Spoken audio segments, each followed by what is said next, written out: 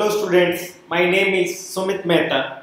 So today we are starting a new chapter named as Reproduction in Animals. So as like the processes of digestion, circulation, respiration which you have studied in your previous classes students, there is one similar process, the process of reproduction in plants. Okay, so you have studied about.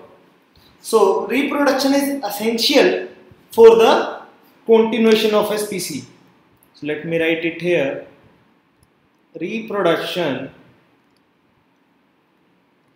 is essential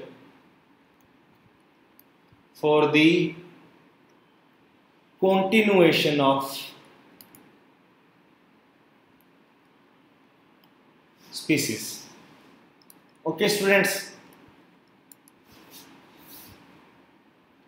Imagine what would happen if organisms had not reproduced. Means there is no production takes place between organisms. So what will happen that there will be no further generations of the organisms. Okay, so then there will be no further enhancement of or evolution of humans. Okay, so you will realize that reproduction is a very important as it ensures the continuation of similar kinds of individual generation after generation.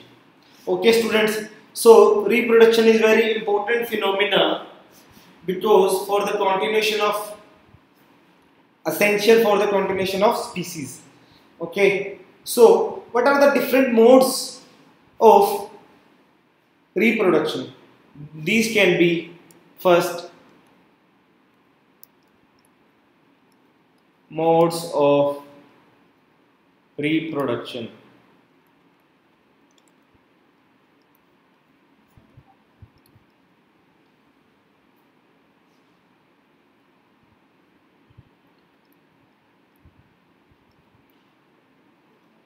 Sexual reproduction, and another one is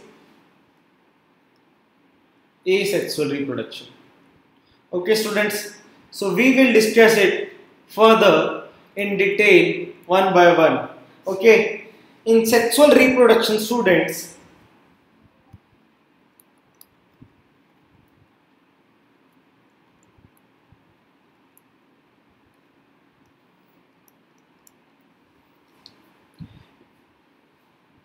I hope you remember that plants that reproduce sexually have male and female reproductive parts, which we have studied in class 7. Okay students, so in animals also males and females have different reproductive organs. Okay, so like plants, the reproductive part in animal produce gametes that fuse to form a zygote, which we will further discuss in this chapter. It is a zygote. What is a zygote? Okay, what I was telling you is gametes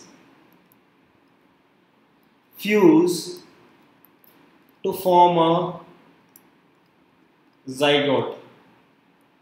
Okay, and further zygote which develop a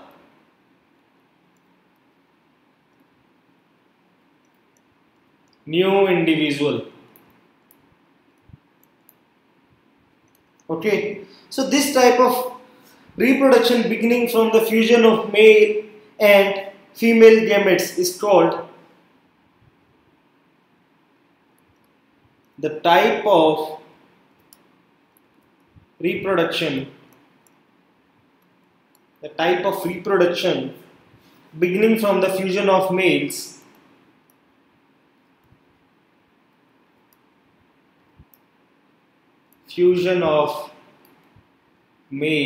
and female gametes